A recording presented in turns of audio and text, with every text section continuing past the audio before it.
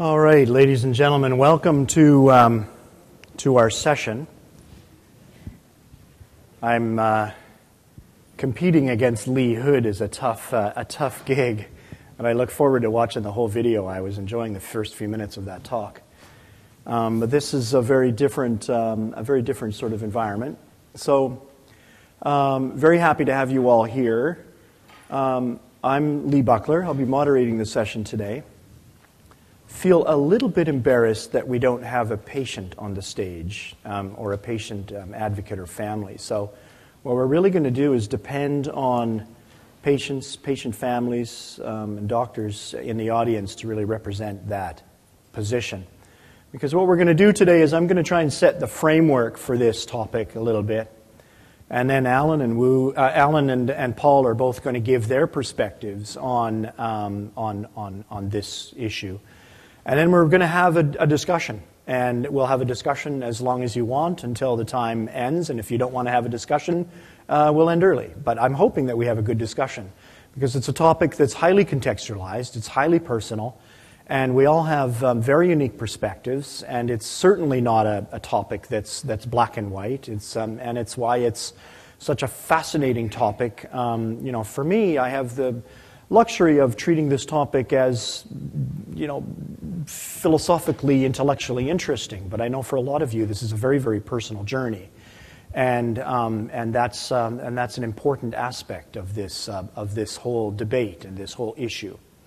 So we'll kick off. We'll have these three snapshots of perspectives after I sort of set the tone, and then we'll just engage in a wide-ranging discussion. And I'm assuming, Jason, we have a mic, right, for when we want to do discussions? Perfect. So he'll roam around with the mic when we're at that point.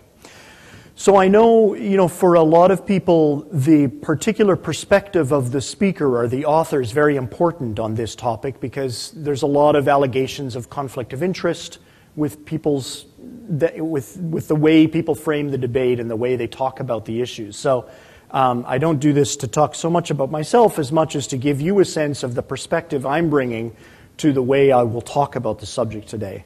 So I've been in the cell therapy industry since 2000. I'm not here by education. I'm here by osmosis. I'm a lawyer by profession. Did that for 3 years, looked down the hall and thought there must be more interesting ways to make a living, and I found it in cell therapy. So I've done a bunch of different things, project management, association management, conference management, business development, and now for the past 5 years I've been a consultant in the space, and I work largely for companies which in the U.S. fall under the 351 category, for tools and service companies, but I'm certainly not well versed in the full range of the sector.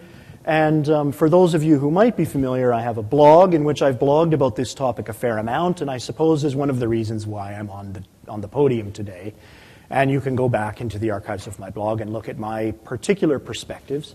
We also end up talking a lot about this topic on the LinkedIn group that I started some years ago, which is called the LinkedIn Cell Therapy Industry Group. And it was meant to be, originally meant to be people with a professional interest in cell therapy.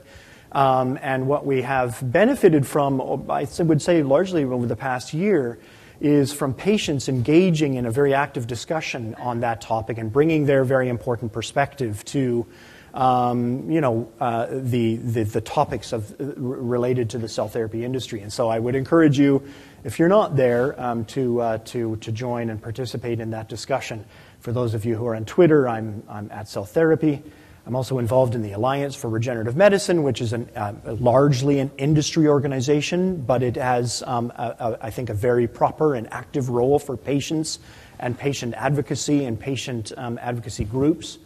And we want to try and encourage that more, and then something of an entrepreneur on the side. I am, as a matter of disclosure, on the board of directors of an autologous adult stem cell therapy. I suppose you would describe it in some way, but it's a blood-derived therapeutic intended to be used in an autologous fashion, which falls under the 351 category because it's a manufactured product.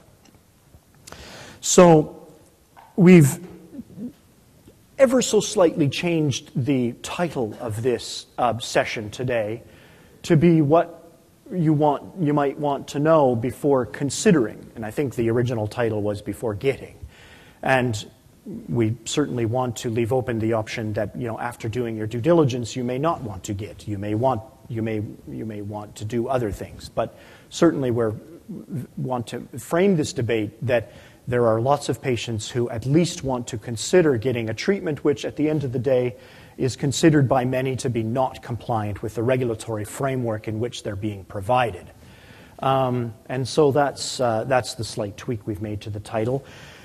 The way that I want to frame the discussion today is that we collectively, as an industry, as patient advocacy groups, as anybody who's passionate about this sector, we need to do more to help patients, patients' families, patients' physicians understand how to make informed, important decisions that are relevant to their own very personal healthcare, very personal context of their own health, their own risk analysis, and their own finances.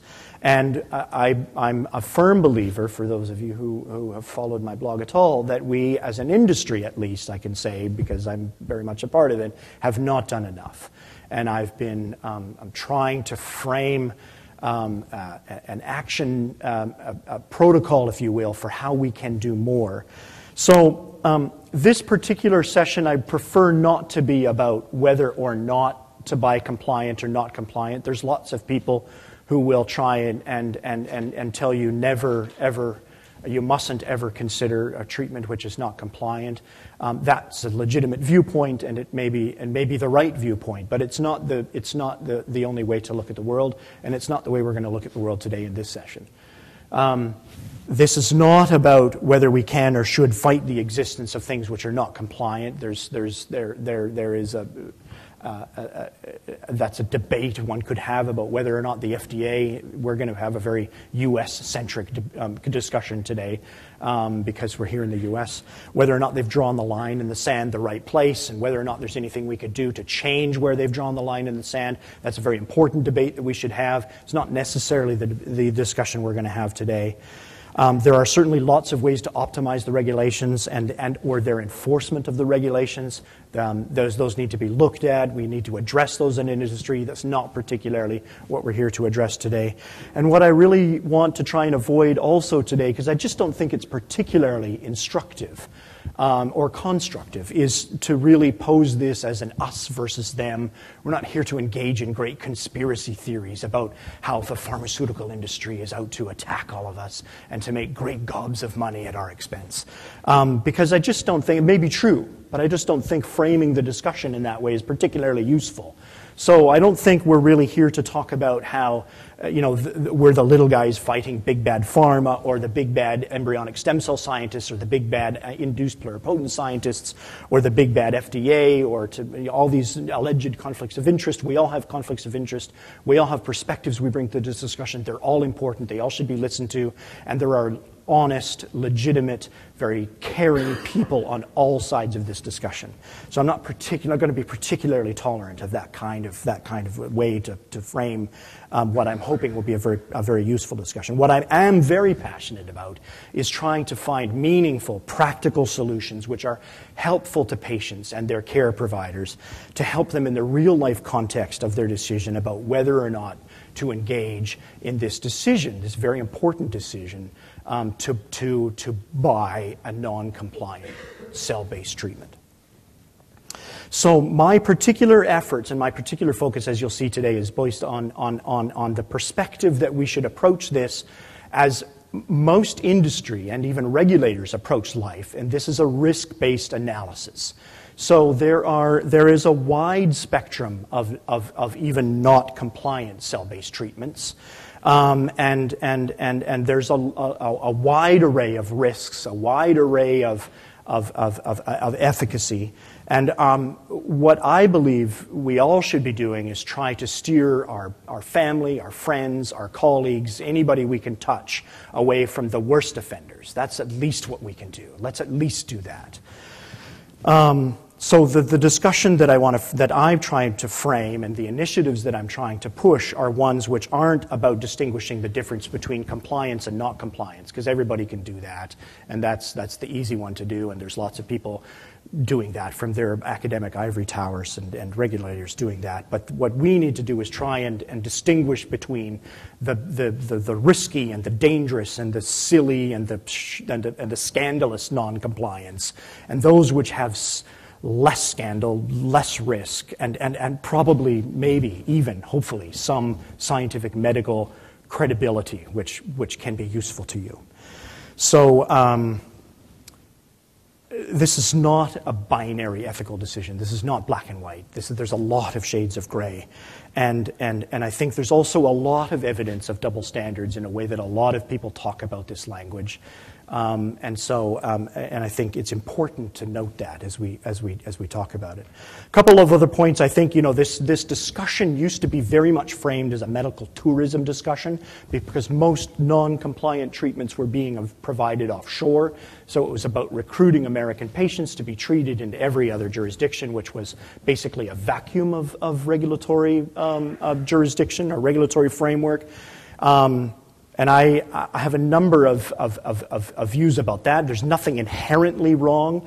My starting position is there's nothing inherently wrong with medical tourism. There's nothing inherently wrong with traveling somewhere else to receive a medical treatment. And if that's true, and if you accept that's true, then there's nothing inherently wrong with stem cell medical tourism. What then becomes the issue is, why is the company there? Are they there because they're taking advantage of a regulatory vacuum that they can then are allowed to do just exactly what they want? Or are they there for some business or commercial reasons, which is often the case with medical tourism? And the other thing is that this is becoming an increasingly irrelevant way to frame the debate. This is not so much about medical tourism anymore, unless tourism is traveling from Utah to Denver.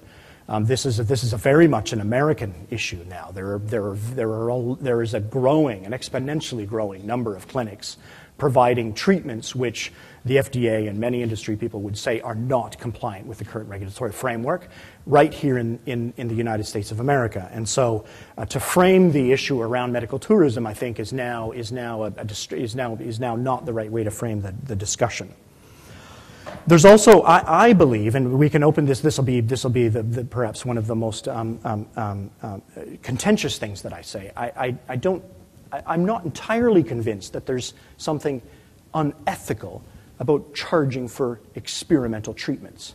I think that there is potentially a way to do that, which is ethical, which is proper, and can be done. And certainly, whether or not that's true, there are now a number of emerging examples of academics engaged in clinical trials who have charged or are charging for clinical trials. So I think that there's a way to do this which is proper. So I don't think necessarily that someone is charging is evidence of a flagrance of ethics.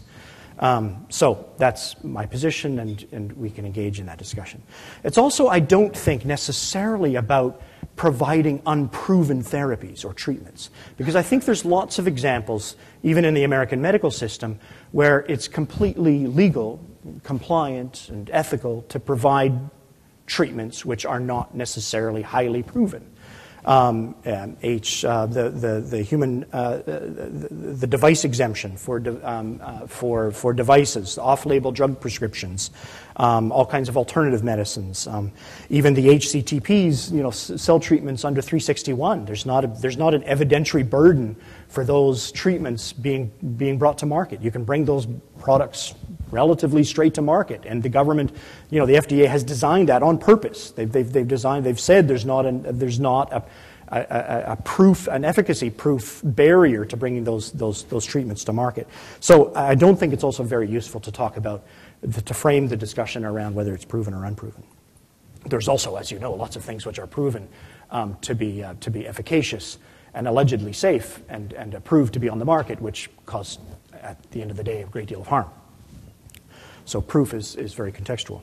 So I have proposed in the past 6 steps of, and I say fighting because I think we need, as I said, to fight the most egregious examples of these non-compliant cell treatments and help patients distinguish, right? So fighting is a strong word. It may not be the best word to have chosen for this topic, but 5-6 steps to, be helpful, let's say, in addressing this issue of non-compliant cell treatments. And this is taken from a blog post that I did some while ago, so you don't need to read all of this. You can go to my blog and see it. But the first step, I think, is like most 6 steps or 9 steps or 10-step programs, is a recognition of that there's a problem, right? So this is not a problem, and it's not a problem of black and white. It's a problem of a lot of gray. And so, decision number 1 is, do you only want to restrict yourself to compliant treatments or also to non-compliant treatments? And then decision 2, if you're going to go down at least investigating that non-compliant route, then it really rests on you as a physician, as a family, as a patient, to try and distinguish, try and do some risk-based analysis of whether the particular treatment you're looking at raises 50 red flags or 5. Right, and our job as an industry, as a collective, as a collective of people who are passionate about this topic, is to try and create tools which don't exist today, which I'm passionate about wanting to try and create. Tools which will help address whether a particular treatment or clinic or product raises 5 flags or 50. So the one example that I've used in discussions with people, and I don't use these to suggest that either of these are necessarily on one end of the spectrum or another, but on the one hand, you've got a clinic like Okianos Heart Institute in the Bahamas, which, as I understand it, their business model is intended to center around the treatment of heart patients who have to prove to be eligible to the trial, and they're going to treat them using the Satori system. Once the Satori system has a CE mark in Europe to treat those exact same patients, right? So here's a business which says, A, we're going to limit the number of the treatments we provide. We don't have a laundry list of indications we're treating, right? We can't treat everything. We're going to focus on what there is some scientific and medical evidence of efficacy for and safety for. We're going to only provide treatments in a way which is already approved in some other jurisdiction, right? So my uncle could go to Germany and get this same treatment, or he could fly to Bahamas and get it, because he's a sick guy and he doesn't want to fly so far, and and there's scientific evidence, there's medical evidence, there's already regulatory approval in some jurisdiction, and they limit themselves to eligible patients, et cetera, et cetera. They're charging. It's a total stem cell tourism play. They're charging for it. It's not. There's not a clinical trial. This is a business, right? So on the one, and I don't paint them as the poster child of everything that's perfect, but they are clearly, in my mind, sitting on one end of the spectrum, which raises certainly less flags than the guy pricking stem cells in a back alley in Mexico in your thumb. Okay, there's a lot of room between this company and that guy, and so we have to find ways to distinguish between this guy and that in all instances. That's my only point. The other is, as an industry, and when I created this blog, I was creating it to my industry colleagues. It's not that useful to just sit in your academic lab and wave your finger and say, no, you mustn't ever do anything like this. You must only participate in a clinical trial, and that's the end of the debate. That's an informed perspective. I don't take anything away from that perspective. That's certainly a safe perspective to have. But I don't think it's a particularly useful one for people who are in the position of having to consider these kinds of treatments. The other is, as I've said before, all of life is based on a risk-based analysis. So why not approach this topic on that same way? The other is that it's not about tourism, and the other is that we need to take collective responsibility. And then, what I'm proposing, which I've already sort of stolen my own thunder, is that we, as a collective, patient groups, professional groups, industry groups, I don't know who needs to do this, and I haven't figured that out yet, but we need to, as a collective, figure out some way to provide more useful risk analysis tools for patients and their families and their care providers.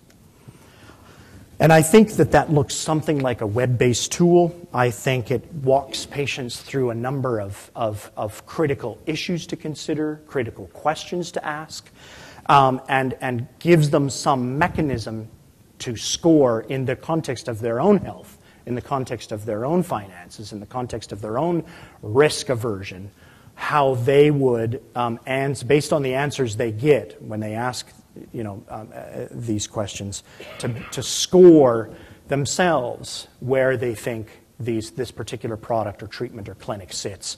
And by virtue of walking through this tool, have made a more informed decision than you might have made without it.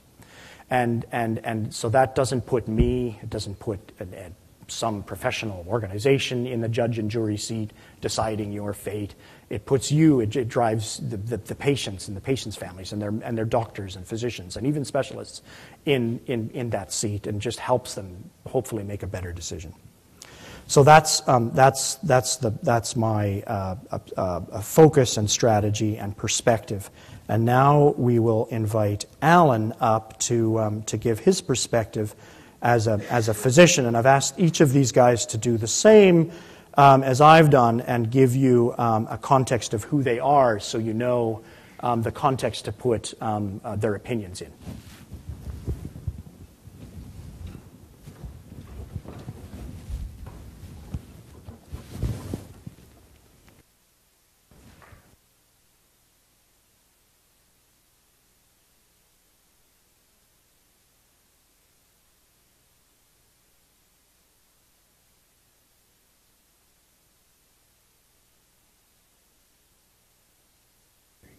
Okay, can you hear me? Okay. My name is Dr. Allan Wu. I'm an actively practicing regenerative surgeon, and here are my disclosures. I work as an uncompensated medical consultant for these following entities.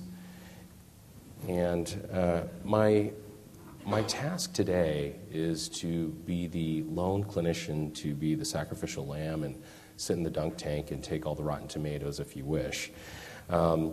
I'm sometimes asked to explain what is going on in the wacky world of stem cell therapy and what's going on in the minds of the clinician. And I'll be very honest with you, sometimes I don't even understand. But there needs to be some practical advice to be given to families and friends and individuals that are seeking therapy, and practical ways in which we as clinicians can improve the field and improve our credibility with patients and the public. So the first thing, and I'm just going to go through these simple slides and just give very simple advice. The first thing that you should know of when you go out there and you're looking at potential clinics and places of therapy is that officially there really is no true board certification in stem cell medicine right now as it stands. At least in the United States, the American Board of Medical Specialties is responsible for pretty much vetting and anointing and deciding which specialties have the legal authority and ability to say that they are board certified. It's a very long and laborious process, actually, and does require an extreme amount of vetting, and historically usually requires a very large consensus of physicians and surgeons to finally enter into true board certification. When I show the following slide, usually half the room rolls their eyes, and then the other half of the room says, what's going on? And the A4M, which is an organization that was one of the first to actually start some sort of board certification process, was trying to at least provide early forms of education to physicians. And I know that there is some controversy regarding this organization, but one thing that I will say, and although I'm not a member of the organization, one thing that I will say is they at least tried to set up some sort of framework of education for physicians. I will comment that every year their knowledge base and their ability and and also their training continues to improve. At this juncture, there is no other organization that really is providing for a board certification or exam-based method to vet or legitimate physicians at this point. So although the A4M does get some controversy, it is one of the first. It may not be perfect, but I leave you to judge as to whether or not you think it's valid based upon looking at their website independently. But the biggest complaint that we have seen regarding certification, board certification of any sort for regenerative therapies and people that are involved in regenerative therapies, clinicians at least. One of the biggest concerns is this concept of almost neo-certification, where an individual somehow gets this distinction, and now all of a sudden they've gone from, you know, just a wild example here, they've gone from being the specialist of the left pinky, now all of a sudden being able to manage problems like Alzheimer's and Parkinson's with stem cells. You and I, in a common sense approach, would never bring your Honda in to the vet clinic to have it repaired, right? You got to go to the right specialist, and that's the most important thing, is that you need to go to the right specialist for the right reasons. And if you are going to receive some sort of stem cell therapy, it would behoove you to actually go to an organ-specific specialist. So if you've got a kidney problem, you might want to go to a nephrologist or renal specialist or urologist that actually has additional regenerative experience, and not go to somebody who is, say, for example, the expert in the left pinky, okay? Use your common sense. Also, when you're looking at therapies, you really should exhaust all standard medical care problems. If you are sitting in that room with that physician, and the first thing they tell you is, sure, go and lay down on my operating table and I'll do the stem cells immediately, that is the first sign that you need to get up and leave. Because that physician or surgeon really needs to go through a careful and meticulous history to know whether or not you have truly exhausted all medical options. So the roadblock shows you that you should be at the very end of the road, okay? You have to exhaust all standards of medical care before you receive any sort of experimental therapy. And here's the other reason why you do need to have specific specialists in your area to understand whether or not you've exhausted all options. The expert in the left pinky isn't going to know diddly squat about all the therapies that are available for kidneys. So how are they going to know that you have exhausted all of your standard medical care options? This is the reason why we should not have lane changing in this field. We still need to have some semblance of specialization. And the other important issue to think about is whether or not the receipt of these experimental therapies might preclude you from any other meaningful studies. There are some other studies in the United States and abroad that will say, if you've received any other form of therapy, we're not going to allow you into that study. So this is why I keep saying, make sure that you've completely exhausted all your options. And if you're thinking about enrolling in an NIH study or some other university-based study, you need to look at the fine print and make sure that you would not be precluded if you receive this other therapy overseas or in the United States. And then also make sure that if you are going to be receiving any further surgical procedures like a heart transplant or a kidney transplant, that your team that is supposed to work with you is not going to preclude you from any further surgery if you receive some sort of stem cell therapy. And I encourage anyone and everyone to talk candidly with your physicians because they need to really know what is in your body at the time in which they're going to be doing that surgery. There are some people that are on transplant lists, and although I have never heard of anybody being kicked off a transplant list for receiving a stem cell therapy, I know that there are some transplant surgeons that are concerned about the issue of interaction with the immunosuppressants or other therapies. And this is the reason why we need to have an open and transparent process when we're starting to combine these different modalities in medicine, because it just gets too confusing. The doctors in the room will tell you, yeah, you know, I had to operate on somebody and she didn't tell me about the heparin she was on and she bled like crazy.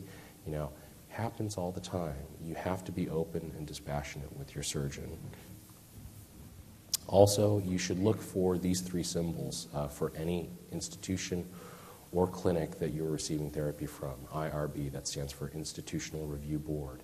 This means that basically the protocol that you will be receiving has been reviewed, vetted by experts, peer experts, that are trying to determine whether or not it is, number one, ethical, and two, safe to actually go through with these studies. And even if you're receiving therapy overseas, there are clinics that will actually submit their protocol to an IRB, a formal IRB, and get it approved. And you as a patient have a right to actually ask for the minutes and the details regarding the IRB protocol, and I would insist that you do that as well. Finally, an IRB is not the FDA or any regulatory authority's issuance of an approval, okay? There's a difference between something being allowed and something being approved, okay? FDA approval is like a seal of approval. Something that's allowed, like an IRB study that's allowed to occur, is more like a permission slip for the study to be done. So never confuse the two. And finally, if your clinician is telling you, yes, you can bill your insurance company, I would be very careful about that. To my knowledge, there are very few, if any, stem cell therapies that are actually allowed billable by the insurance companies. Even bone marrow transplantation, which has been around for a very long time, still falls under contention. My recommendation to you is to take the procedure that you're about to receive, and if they're saying that it could be allowed by the insurance company, actually go to your insurance company yourself and see if it is something that is allowed under your benefits. And lastly, a lot of people wonder, well, if I spend more, will I be getting more? And what is concerning is that I actually talked to a group out of China, and apparently there is a very private and quiet clinic in Europe that is actually offering stem cell therapy for $1 million. And I thought to myself, how are they charging $1 million? Do they have like gold-plated toilets in their clinic, or what's going on? And, you know, my issue is that, look, you know, whether it's porcelain or gold, you know, it'll work just fine. If somebody's telling you it's going to cost you $1 million or an exorbitant amount of money, that should be a warning sign to you. I will say parenthetically that it looks like internationally the average procedure fee is somewhere around $30,000 for a stem cell procedure. Some of the IRBs that are happening on the state side that are being self-financed are carrying their fees somewhere under $10,000. So that should give you a rough estimation for whether or not you might be getting ripped off. And finally, if your clinician is promising you the moon and saying that they can permanently cure and eradicate and solve all your problems with this one stem cell procedure, you should get out of the room and run. There are no such things as promises in medicine. Even when we are counseling patients on standard therapies, we tell them blatantly and honestly, there are no guarantees. And above all, the most important degree that you should be looking at in all of this is your own, which is the degree in common sense. Okay? We all need to have a PhD in simple common sense. If it's too good to be true, it probably is. And please be careful. Lastly, sources of information.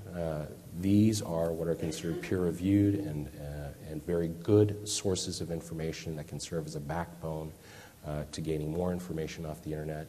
The Food and Drug Administration, NIH, and CIRM, and ISSCR are all very credible institutions that actually have excellent sources of information. The only reason why I didn't list Paul and Lee's site is because they have worse jokes on their website than me. So actually that's not true. Lee's website, the Cell Therapy Group, and Paul Knoepfler's website actually provide very good information as well. I will just note parenthetically, please be careful of the comment section area, because although a physician may comment in that area, you need to be careful about those comments, because sometimes they're not exactly peer-reviewed. Okay. And lastly, I just want to touch on this issue of stromal vascular fraction. It's kind of the hottest topic out there in all of the clinics and all the stem cell therapy clinics. And the reason why is because there's an easy abundance of stem cells in fat. And stromal vascular fraction is not really a fat stem cell per se. If you took fat and you took out all of the adipose cells and you leave everything behind, everything that's left behind is basically the SVF cells. And it's kind of a funny model and way of doing things to some extent. You know, if you were to think of fat stem cells as apples, and if you were to tell somebody, well, we think that you're probably going to need apples to fix your problem. but we're going to give you the entire fruit stand, you would think that maybe that might not be a very good way of doing things. It might be kind of messy and dirty, but there are some very interesting findings that are starting to perk up and develop overseas and in the States. But the question still remains, is it really a cornucopia of fruit that's being delivered, or is this kind of like a mixture of different firecrackers with the occasional pipe bomb hidden in it? Well, you know, at least what I'm seeing so far, it doesn't look like that's what's panning out in the early data that's coming in. But this is the reason why we have to be careful. This is the reason why we have to have an open transparency about what we are doing in this field. And this is the reason why you should insist and make sure that the clinic that you are working with and under is working under an IRB, because the regulatory authorities do have the ability to come in on random inspection to make sure that you're receiving appropriate care. Thank you.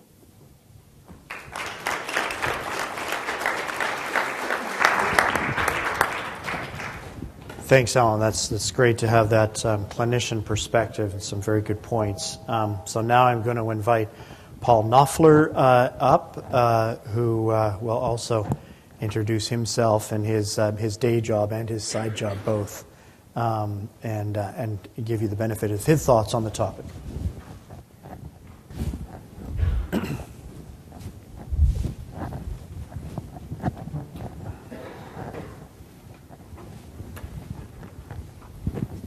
So, hello everyone. I think this is going to be a really interesting discussion at the end. I'm hoping we'll get a lot of interaction between us and the audience.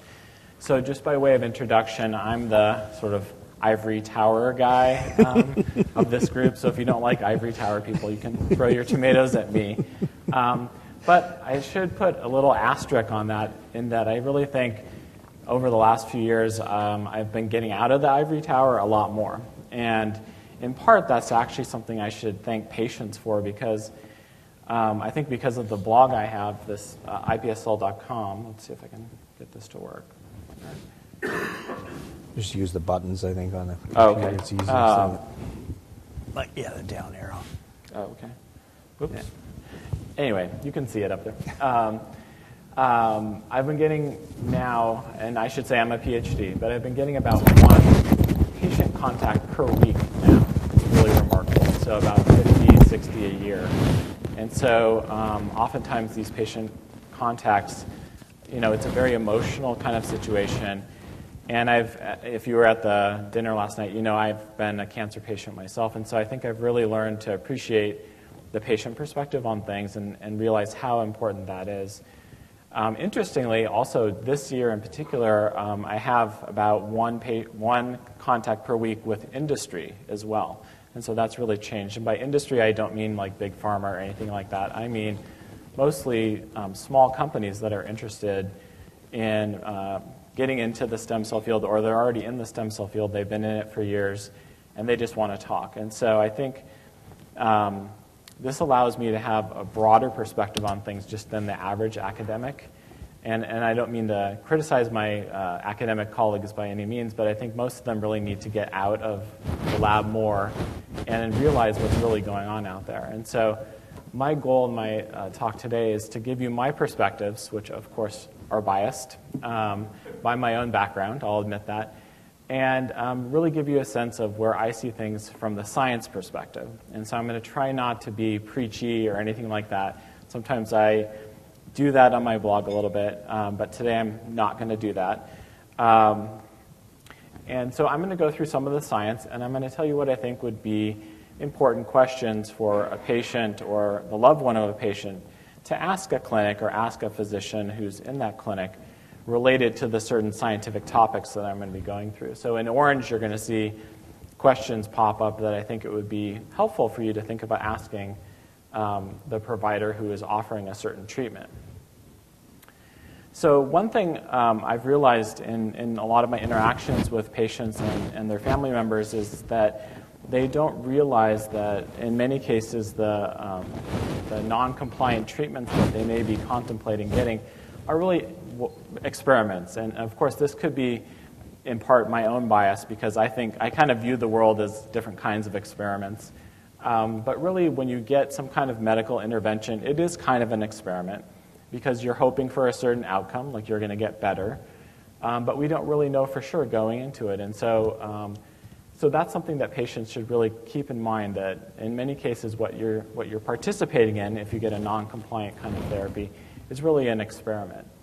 And what we know is that even compliant clinical trials, most of the time they actually fail. And so even though a compliant quote-unquote trial might be based on preclinical data, say in mice or rats or other animals, that give a certain level of confidence in a hypothesis, in terms of safety and efficacy, most of the time they still fail anyway. And so I think if you decide to go the non-compliant route, you should realize that it's really, I call it a shot in the dark. Maybe that's too harsh. I don't know. But there's usually much less data there. And so if by comparison, even data-based compliant trials usually fail, when you're doing something that really doesn't have a lot of data behind it, I think the odds of it working, and by that I mean really helping you in some kind of way that you can actually tell it's helping you, I think it's a very low chance that that's going to work. And so if you choose to get a non-compliant intervention, what's really happening is you're paying to be a research subject in an experiment. I think that's my perspective. You may not agree with it, but I think that's important to understand. It's not necessarily that you're like a human guinea pig, but you are part of something that is pretty risky. It's experimental. And so one thing that you could ask a clinic or a provider is, a simple question: is my treatment an experimental treatment? Is this an experiment? And I would be very curious to see what that person, what is their answer? Do they admit that this is an experimental kind of procedure? Or do they say, no, this is really established. It's a medical procedure, not an experiment. This is, now I'm getting into an area that's pretty controversial, and this is the area of stem cell therapies that are based upon growing the stem cells in a lab before they're given to a patient. And so many of you may have heard of kind of a basic approach that's out there right now where you do like a micro liposuction, you get some fat, and then for a couple weeks you grow those cells in culture, and then they're given back to the patient. And this is something that really concerns me. There is a lot of controversy as to whether or not the end product there should be called a biological drug or not. And that's not something I'm really going to touch on. I'm just going to talk about my perspectives as someone who's been a cell biologist for more than 20 years about what can happen when things are grown in a lab. And as someone who's spent a good chunk of my life in the lab, I know a lot of things can happen in the lab that are not necessarily good things. And so one thing I want to start out pointing out is that cells are not really perfect copy machines. And this is, I think, something that's a popular myth out there. And by this I mean when you have a single cell, and we all know that that cell then can divide and give you two cells. The two cells that we call the daughter cells, they're not identical to each other. That's a myth. And they're not identical to their mother cell from which they came. There are, in fact, differences between those cells. So when a cell divides, I've got it up here, the two daughters cells are not twins. They're not like identical twins. They might be more like fraternal twins. I think that's a better analogy. They're also not clones of the mother. And this is something that applies to cells kind of across the board. And then interesting, when you get to stem cells, it turns out that stem cells are even more inclined to not be identical copy machines than the average cell, because many stem cells can undergo a process that we call asymmetric division. And that just simply means you have an asymmetry there when that cell divides, and the two daughter cells, if we want to call them A and B, are by intent, by programming of that stem cell, meant not to be the same. And so this is really an inherent property of many stem cells. They can, with the right signal, on purpose, make different daughter cells when they divide. And so what this means is that when you grow a culture of cells, over time, it's going to change. And I think that's really an important point. And I'll touch a little bit more on that in the next slide. Another issue that really concerns me And again, this gets back to my own time of decades growing cells. And in fact, my first job ever in science was growing cells in culture from human umbilical veins. Is that cells can get contaminated. This is really one of the toughest things we face when we're growing cells as scientists, and it's really frustrating. Like you can prepare 1 billion cells for an experiment, and you come in the next day and there's like fungus in them, and you just like throw up your hands. You spent all this money and time, or it could be bacteria, and there are other kinds of contamination too. I had a colleague who was doing an experiment a few years ago. And all of a sudden, he was telling me that the cells changed. He wasn't sure what had happened.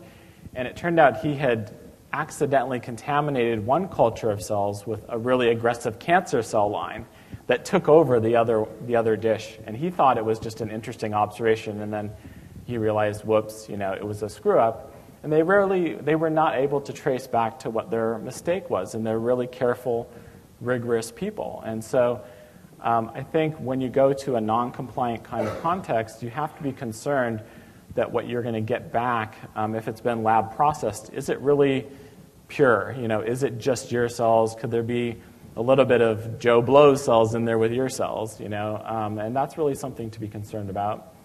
The other thing that worries me is that most of the time, non-compliants, when they grow cells, they use something called fetal bovine serum or fetal cow serum, fetal calf serum.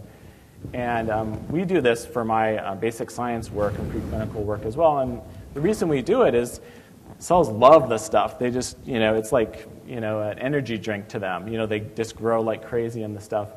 But there's really some concerns that the human cells, if they're intended for clinical use, they get coated with all of these cow antigens and stuff. And in theory, you can try to wash them off and stuff. But I'm not really convinced that you can get rid of all of these cow antigens, and so then if you get a transplant of those cells, you might get some kind of immune reaction. So something that you might consider talking to a physician or clinic about is what are your standard operating procedures to prevent contamination and to monitor for it? And this is a pretty straightforward thing to ask, and a clinic really should have a standard protocol for saying, this is how we prevent mixing of type A and type B cells in different vials. Because sometimes clinics might be processing cells from a number of patients simultaneously. And they should also be testing for other kinds of contamination like endotoxin, mycoplasma. These are just different kinds of pathogens. And then you should also ask, is the plan to grow my cells in fetal cow serum, fetal bovine serum? And what does that really mean for my treatment? The other thing that particularly concerns me, and this may be a big concern for me because I've been studying both stem cells and cancer cells for so long, and I'm really a believer that stem cells and cancer cells do have some things in common. And that is this idea that when you grow cells in culture, they undergo kind of a cellular evolution. So we've all heard about evolution at the organism level on Earth, like on the Galapagos, certain kind of evolution happened with birds, etc. And you get this concept of survival of the fittest. And in fact, that can happen with cells too. We can see it in culture. And since cells divide basically about 1 time a day, this can happen really fast. So in 2 weeks, you can have 14 generations. Imagine how long it takes for 14 generations of people. But in cells, this can happen just in a couple weeks. And so what happens is over time, cells change when you're growing them in the lab. They're under a lot of stress. They're on a plastic dish. You may have thrown all these goodies at them to keep them happy, but they're still under stress. They're not in a body. Conditions aren't the same. The oxygen's different. All kinds of different things are not the same. And so what happens is over time, you're selecting for certain sort of personality of cells, I would say. And the personality of cells you're selecting for maybe is not what you want to. So for example, you're selecting for cells that resist the tendency to die in culture. And when we grow cells, a lot of them will just die over time. And so that's a dead end. Those cells that kind of have a hair trigger to commit suicide, they're not really going to be present very much in the population after a couple weeks. And the same thing goes for differentiation. So if we're growing stem cells, we all know that stem cells can differentiate. And this can happen even spontaneously without us adding any growth factors or anything to trigger it. And so over time, when we grow cells in culture, you're selecting for cells that won't spontaneously differentiate. Cells also can grow old, just like us, and this can happen relatively quickly or slowly, and this is something we call senescence. And when you're growing cells, you're, again, selecting against cells that grow old relatively fast. And finally, you can see at the bottom there, you're selecting for cells that grow fast over time. And this can really manifest in powerful ways over generations of cell growth. So even something like a 10 to 20% difference in growth rate after 2 weeks, a cell that grows 10 or 20% faster is going to be way overrepresented in the culture. So when you put all of these personality traits together, all of these things are attributes of cancer cells, unfortunately.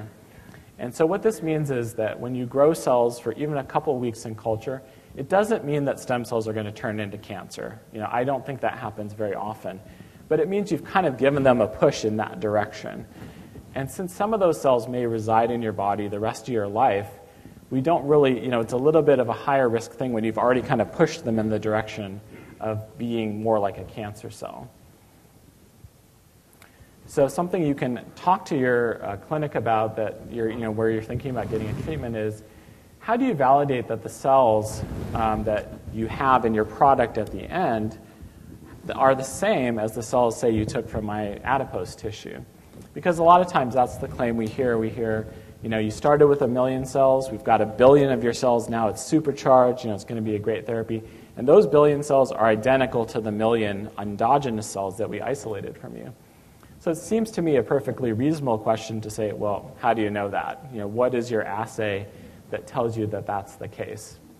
And also, how do you know that the product that you're going to be using, infusing in me, for example, is safe? What kinds of studies do you do in that area? And I wanted to bring up something I call the law of side effects, which I think is kind of an axiom that is really important. And that is that anything that has the potential to have a medical benefit also has the potential to have a side effect. It's just an inescapable truth. And this ranges from like a surgical procedure all the way down to an aspirin. Aspirin turns out to be a very powerful drug that can have many side effects. The same is going to be true of stem cells. So if you hear someone say, we've never seen any side effects, there can't be any side effects, that should really be something that you should be concerned about. And then the second point up here, the second bullet point, is that we really don't understand long-term what the side effects of stem cell treatments might be. There's just not a lot of good science on that.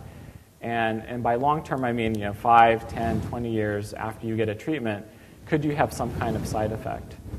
And the honest answer is we're just not really sure about that. And it could be that you may have some issue come up later, and we just don't know at this point. So that's kind of a gray area to keep in mind. And again, unlike an aspirin, biological drugs are living, and so that means they may not entirely ever go away. So, of course, an important question to ask a physician in this kind of context is, what are the possible side effects? Again, if they say there aren't any, or that the worst possible outcome is that it won't work, then you should be concerned. So I already touched on this a bit, but there's some gaps in our knowledge in science that are really troubling to me, and I'll confess these are things we really just don't understand very well. And this gets back to why we don't know a lot about the side effects long-term of stem cell treatments, and that is that we don't know a lot about what happens to the cells after, say, you inject them into your vein. So it's kind of a black box in the field, and part of the reason is that it's really hard to track stem cells after you're transplanting them. And even if you have what you think is like a really supercharged transplant of, say, 1 billion cells, that's a drop in the bucket in, when you think about the tens of trillions of cells in your body. So it's really hard to track cells after you get a transplant. And so there's not necessarily a lot known about this. But there is a little bit known, and I wanted to just touch upon some of the things we do know. And again, some of these things, there can still be debate about these. It's not like they're set in stone, but these are kind of some general conclusions that many experts in the field have told me they feel pretty confident about. So the first one is that when you get an IV injection of a stem cell therapy, say an adipose stem cell therapy, for example, our body knows we're not really supposed to have adipose cells just floating around in our bloodstream, and so most of them are actually trapped in organs and removed from the bloodstream. This is just a natural thing our body does. And this happens predominantly in the lungs. And so most stem cells, if you get an IV injection of cells, are trapped in the lungs where they don't fare very well. It seems like most of them end up dying. Another thing that can happen is that stem cells, when injected into the blood, can get coated with clotting factor, and they can actually kind of be a catalyst for forming a clot. And again, this can end up in the lung, and a concern really is pulmonary embolism or blood clots in your lungs. There's another thing out there that I see a lot, and this is the idea that you can treat central nervous system disorders by injecting stem cells IV. And that some of those cells, enough of those cells, will get into the brain, say, for example, to actually have a clinically meaningful outcome. And to my understanding, there's really very little evidence that cells injected IV end up in the central nervous system. It may be the case for certain types of cells, like umbilical cord blood cells. Some of them may get across the blood-brain barrier. Again, I'm very skeptical that this is really a clinically meaningful number. A group led by Katerina LeBlanc has done some interesting autopsy studies, and they reported these last year in the journal Stem Cells.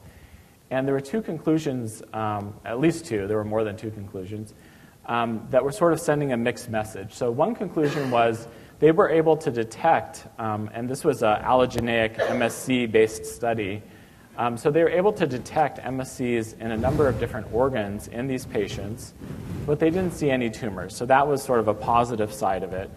The negative side of it was that it looked like, consistent with the idea of most cells getting trapped in the lung, they didn't believe that there were clinically meaningful levels of cells engrafted in the different organs. So it was just like a few cells in organs. I think it was like 1 out of 100 or 1 out of 1,000 cells were from the treatment. And so they were proposing that these MSC-based treatments may work in sort of a hit-and-run kind of mechanism, kind of transient. And so I'll wrap up pretty quick here. But they also saw pretty clear evidence that in most organs, there are still transplanted cells there, and probably they're going to be there for the rest of a person's lifetime. Again, this gets to the concern those cells could do something that we don't want them to do later on. So I don't think it's an unreasonable question to ask, what's going to happen to the stem cells, doctor, after you infuse them into me? And finally, I'm just going to wrap up with a couple quick slides. There's a real misconception out there, I think, in the patient community that there's this sense of ownership of our cells. And I really wish that was true. I'm actually an advocate of that. But I've done some research on this, and it turns out that in most cases, and this applies not just to noncompliance, but also compliance in universities, once a researcher or a physician takes cells out of your body, the current legal precedent suggests that you no longer have rights to those cells, that in fact, that commercial entity now owns those cells, and that seems to be especially true if they modify them in any way, like growing them into a product. So don't think that necessarily you're going to own your cells once they're taken from you. And so that leads to this question, that you might want to ask to the clinic, if there's some of my cells left over, you grow them, how can I go about owning those? I want to make sure I keep control of those. I'll just skip that.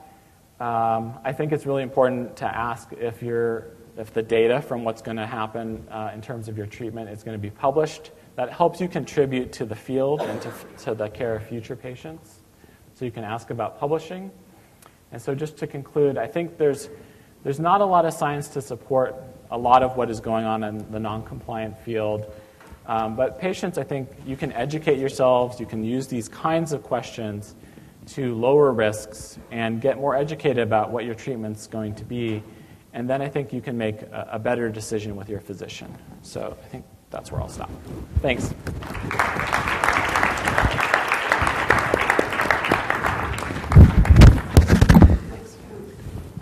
So I would like to maybe we could bring the roving mic up and really just sort of let's just pretend we're in the living room having a discussion here.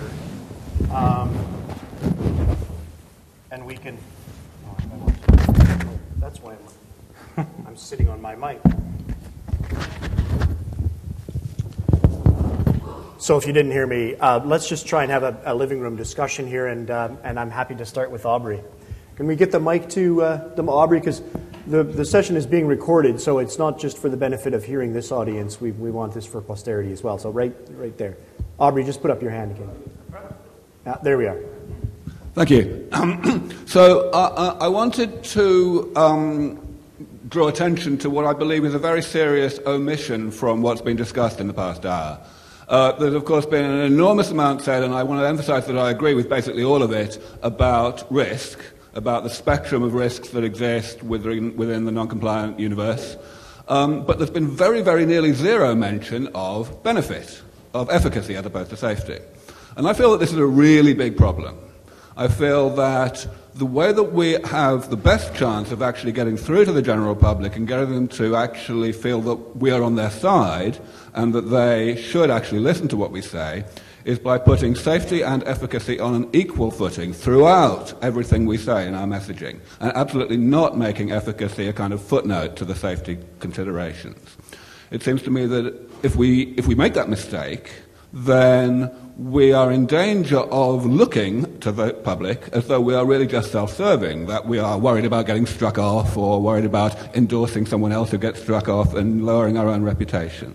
Of course, we all know that that's not true, and that the real reason why there is such an enormous emphasis on risk aversion as opposed to efficacy in not only how we conduct our work but also how we talk about our work is that society is like that. The society reacts extremely badly to very small numbers of seriously adverse events. And therefore, that in the long run, purely humanitarian considerations motivate a high emphasis on risk aversion. But still, the fact is that the people that this session is discussing with don't think that way. They don't think about the long-term humanitarian benefit of therapies that they are thinking about taking or not. So I think we need to bite the bullet much more and say, yes, there is just as wide a spectrum of evidence for efficacy among the non-compliant providers as there is in respect to safety. And I'd like to hear everybody's thoughts about that. So it's a great point, Aubrey, and I'll start reacting to it. I mean, I guess one of the reasons why maybe we've erred on the side of focusing on safety rather than efficacy is because there's an assumption, there's a lot of hyperbole around efficacy in the industry. There's a lot of people claiming a lot of great benefits. There's a lot of anecdotal evidence of benefits. And even in the industry, there's a lot of excitement about the potential benefits of this. So it almost is an underlying assumption that we're all excited about the benefits of it. For one, it's easy to ignore because we all kind of assuming this is very exciting and has great potential benefits. For one, but I think the more rigorous answer to it is that one of the weaknesses, particularly of the non-compliant treatment providers, is that they haven't invested in follow-up of patients, so they don't know what works. There's anecdotal stories and things on websites, and occasionally a patient will write back and say, "Thank you so much, I feel so much better," although a lot of those are sort of 3 weeks out or 5 weeks out or 6 weeks out and not 3 years out.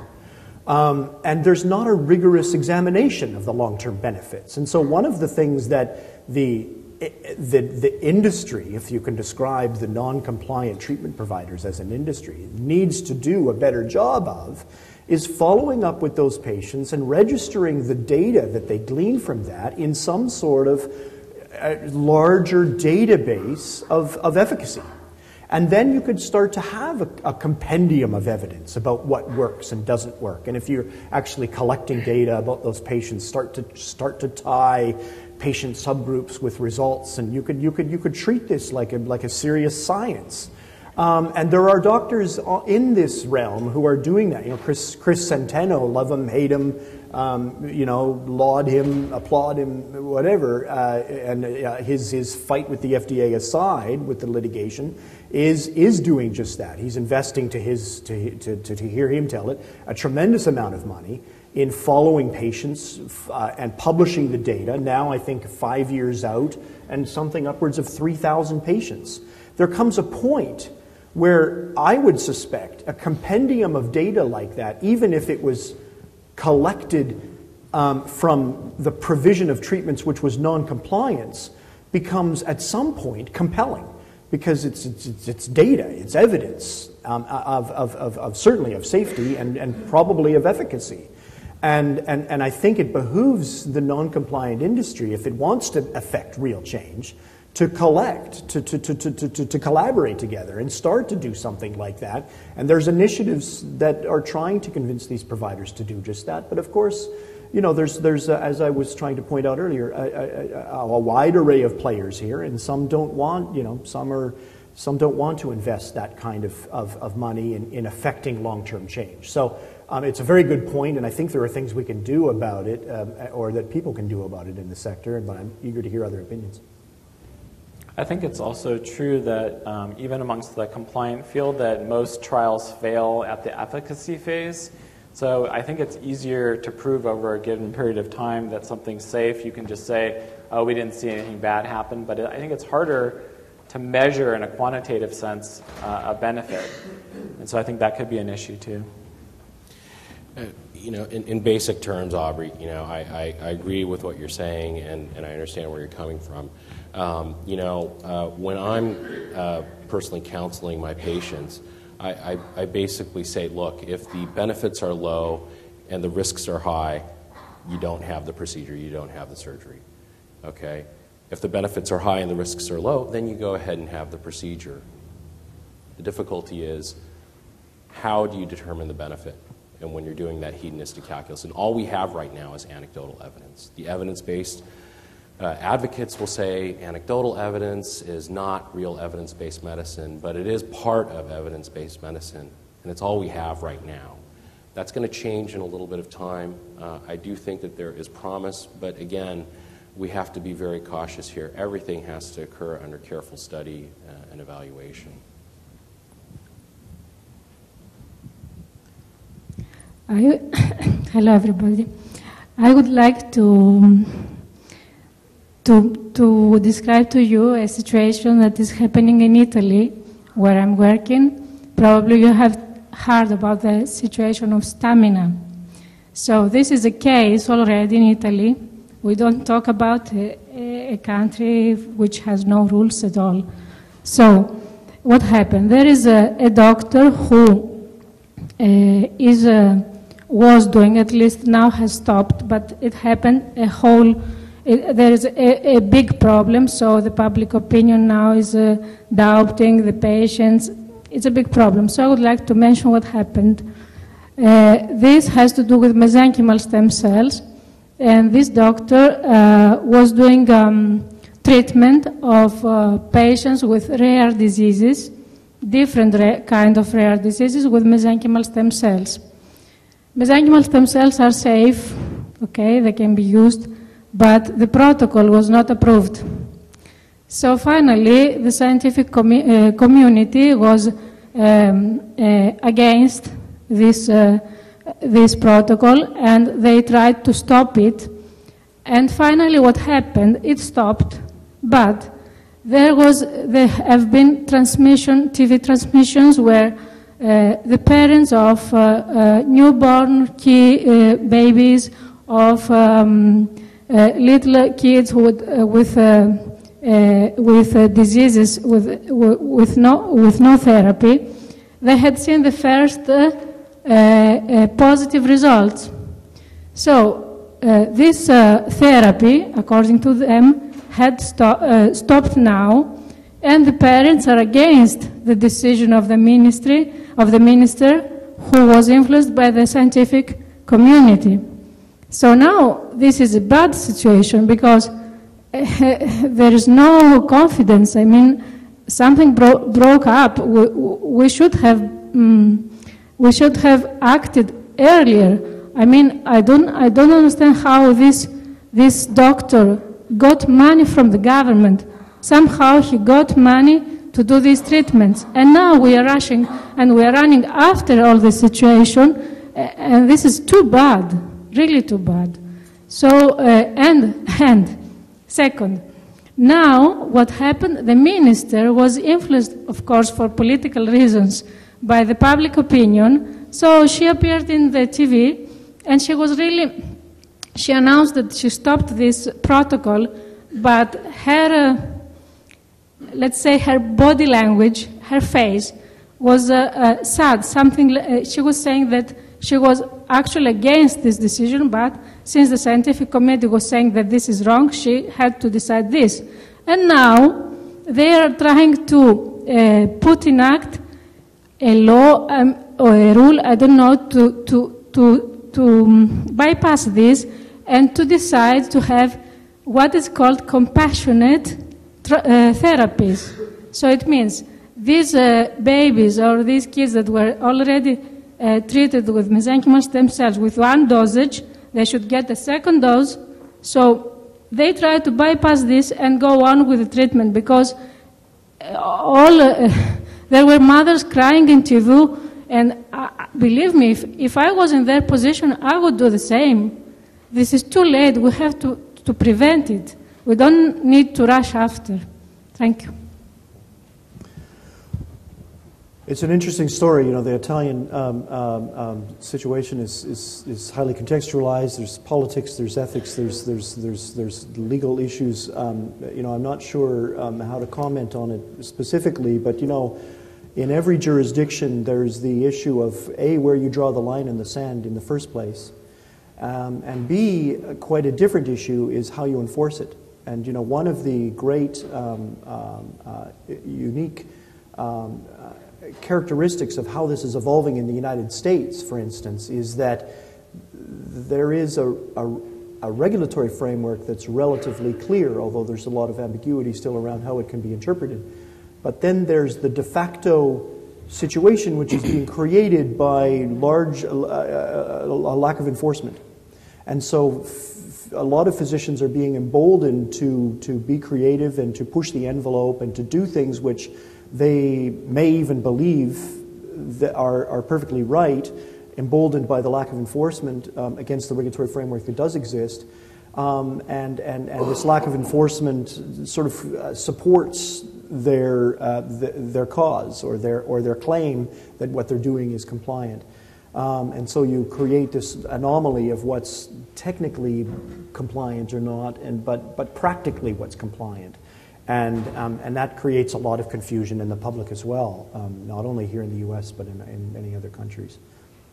I saw some other hands up here in the front as well, so many... I had a question for Dr. Wu, and this is maybe a question about the broader medical establishment and how, at least in our particular state, we've seen the growth in the non-compliant clinics, not among specialists, not among orthopedic surgeons or cosmetic surgeons, but more family practice physicians opening up standalone clinics. And so I was kind of curious on your take on that and the take within the medical establishment of people who aren't specialists working in the specialist fields using stem cells.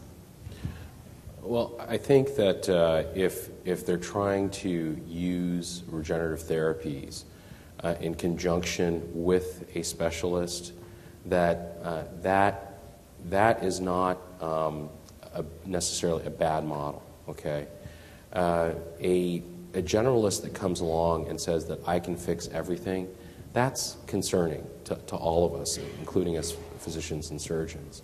And I think that a clinician in good conscience should know when they're in over their heads. I would never, ever imagine trying to be a specialist in neurology or Alzheimer's or Parkinson's. Exactly, exactly. And I think that, you know, it's not just about, you know, doing it. Doing it in the procedure is pretty straightforward now, okay? It's not necessarily rocket science. But it's the question of perioperative care. You know, if you don't have the perioperative subspecialization and capability to carry somebody through not just the immediate procedure, but also later on for the long-term follow-up, if you don't have the ability to carry somebody through safely, you really shouldn't be doing that procedure in the first place. And that's generally what's taught within our medical schools, okay? So in saying that, however, I will say this. One of the things that doesn't get covered at these conferences is that there is a tremendous amount of regulatory issues that are hidden behind the state medical boards. And these physicians do have to answer to morbidity and mortality conferences at their hospitals. They have to be able to maintain their malpractice insurance, and they also have to be able to maintain their hospital privileges and stay on good terms with their state medical boards. 4 ways in which that can be a safety net to protect patients. But I agree with you. I think that it really does need to be along the lines of subspecialization. And it's a challenge for patients to figure out when someone says they're a specialist but they're not board certified. I think for the lay public, that's a real challenge to figure out, well, really, what is your training? It's confusing. I mean, it's confusing for people like me that work in it every day. For the average Joe Smith, they don't understand what to even ask. Yeah, that's a very good point, because every state has some pretty serious regulations regarding use of the word board certified in. And for the clinicians in the room, make sure you go back to your respective states and figure out what those laws are. Because in the state of California, they have a predefined list that is allowed. So you've got to be very careful about how you advertise yourself. And again, it's not binary. It's not all about you're either board you're certified in this particular area or else you're no good at all. There's lots of people who learn lots of things, by lots of legitimate means. But, again, it comes back to Allan's, degree of common sense. A weekend course at the Holiday Inn on how to process fat is probably not something you want to entrust your life in. Yeah, and I would also just point out that I think physician training in stem cells and regenerative medicine is really an important area. And earlier this year, I proposed that med schools and other hospitals start having 1 year sort of like subspecialty or fellowship training in cellular and stem cell-based regenerative medicine. And I got tons of response from physicians saying they would love to actually be able to take that training, but not a single institution has really stepped up to provide that kind of training, and I think that's really essential. I agree. Question here, and then we'll try and get to lots of them, so let's try and be brief in each of our questions. Hi, I'm Mary Pat Moyer, and I have an industry perspective. I'm the CEO and Chief Science Officer of Incell Corporation in San Antonio, and patients come to us because they know we're working on the development of therapies that will have efficacy, and we'll work with specialists for each of the different diseases. And what breaks my heart is that the patients come to us for reasons like they've been treated poorly in some place, or they come and they say, well, I was treated with stem cells in the past and they worked, and then I went to this place and they charged me $50,000 and now they don't work, and oh, by the way, they were put into a biorepository, and can you put them in your biorepository? I want them transferred over. And I say, no, hell no. If I can't trust the quality control that was done in another biorepository, I can't bring those cells into my operation because we follow the FDA regulations. We follow the rules. And there's a responsibility for those of us who are in industry to follow the rules, just like there is for the folks who are in the medical profession or research, or all of us who are activists. And I'm an activist because my husband has end-stage liver disease and he's on the liver transplant list, and I care deeply that we do the right thing. And people will say, well, Mary Pat, I know I'm supposed to keep it short. Mary Pat, why aren't you getting your stem cells into your husband? And I said, because it's not time yet. It's not ready. We haven't done the study. Until he's on the clinical trial, I'm not going to just go inject him at home in the kitchen. But I've heard stories of people going to Belize and being in a tent with tarantulas. I've heard stories of people being in all kinds of situations. So what can the patients ask? Because I ask the patients this when they tell me we had an effect. How many cells are you receiving, and do the people who are providing those cells to you know how to count them?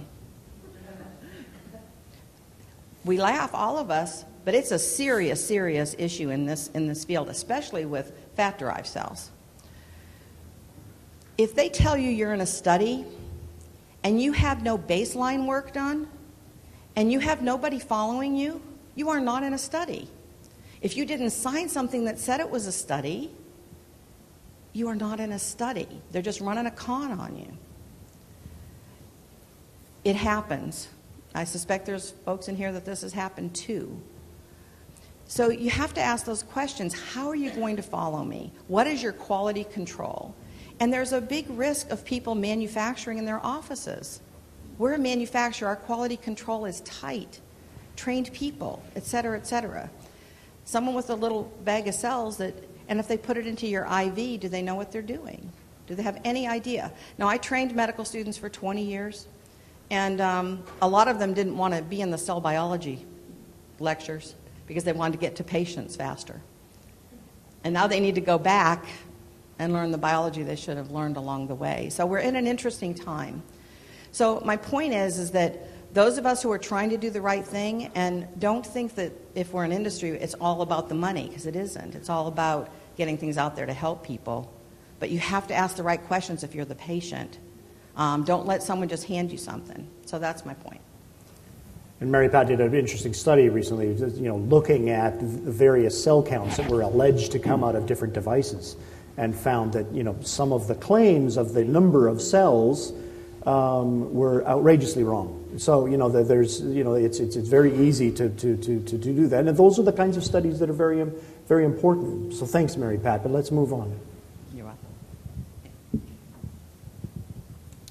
Question and comment on something, because we all realize PharmD is going to be threatened by this regenerative biological revolution, and eventually they're going to be very recalcitrant towards this type of protocols, because it will pretty much replace their 19th century, 20th century model of taking some type of agent, hitting at the cell receptor, and hoping for some type of miraculous outcome. Because we all know that particular paradigm in terms of a scientific model is TKO. It's done. It doesn't exist. There are so many other factors. So this biological revolution will most likely be impeded by PharmD, because PharmD is going to lose. I'll just stop you there. I just don't buy it. Pharma is not scared of therapies that work.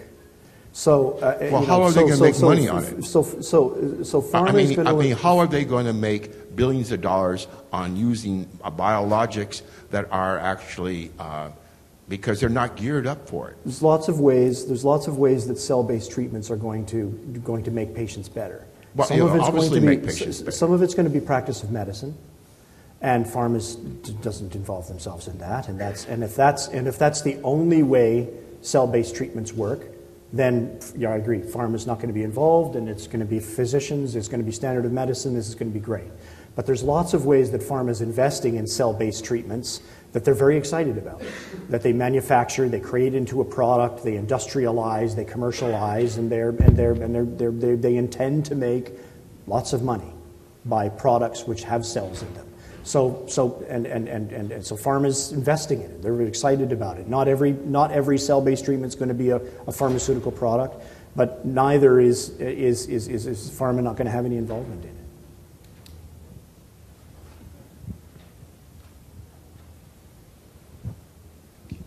I'm from a developing country where there are many fine hospitals, and the Department of Health recently ruled that only accredited hospitals could provide stem cell treatments. Now, the problem is, as I'm learning in this conference, every patient, it seems like, should be part of a clinical study. But a developing country like where I'm from, they have no money for clinical studies. And so there is a company that is promoting they're using a plastic surgeon, a board-certified plastic surgeon, to conduct training of surgeons in autologous adipose tissue, adipose stem cells, where the surgeon that's trained will bring 5 patients, and each patient, under supervision of the plastic surgeon trainer, the surgeon trainee will extract, let's say, 10 cc of fat from below the navel and process it. And the company has this, they provide all the equipment, all the supplies, and they have this color machine that is supposed to activate more of the stem cells from the adipose tissue, and then the stem cells are injected IV into the patient, and the patient goes home in 3 hours. So the question is, what should be the stand on this autologous 3-hour treatment? Should we wait until the wizards of the world will pronounce that this is an approved treatment? And because we cannot afford a clinical trial, so what should we do? That's well, I'm my sorry question. if you take away from the session that we think everything legitimate should be in a clinical trial. I've tried to be open on that subject. I mean, I think that there's lots of great work being done in non-compliant treatments, and I think we should try and find ways to de-risk it for patients and to collect efficacy data to make sure that they're as safe as possible. But the one big thing you've missed out of your statement is for the treatment of what? Well, very specifically for osteoarthritis and severe allergies. Right. So, there's many questions, I guess, that anyone would ask, I think, of something like that. What is the device? How does it work? What is the activation of these cells, this mysterious activation of these cells? What does the cell product look like? Who are the practicing, plastic surgeons, okay, they're good with getting fat out, but what for the treatment of what? And this is to Allan's point, how are you taking care of those patients afterwards? Who are processing, how are the cells is it a closed system? Do they go in and out completely in that device? Does the device have regulatory approval? So there's a lot of questions. I don't think anybody should say it's okay, or anybody should say not okay based on the very limited amount of data, including patients that you've said in your statement, but it would be my initial reaction. I think that regenerative medicine poses a unique quandary in that is there the possibility that a country that does not have many financial resources, instead of buying drugs and medicines all the time, potentially use the patient's own cells to, for a low cost, treat the patients. And that hedonistic calculus that we have to go through as a society can only be judged by your own country. But I will say this, when we're talking about keeping things out in the open and in public, the fear that that I have is, we don't want to have private doctors sequestering the charts and hiding the charts and putting away the complications and burying them. We need to have that out in the open. So although if you can't afford a study, although in the Philippines you've got a lot of nurses, you could probably train the nurses to actually collect data and at least keep the charts out in the open, incorporate it into your morbidity and mortality conference within your hospital, and leave the data out in the open, and at least try to look at the patients that have reached a terminal end where there are no other standard surgical options within your country. Before you treat just anybody randomly. I'm sorry, we've got to cut it. I think we've got probably obligations too. So I appreciate the fact that there's lots more questions, and I wish we could keep going, but I suspect we need to get the room to the next session. So I hope it's been even ever so slightly useful.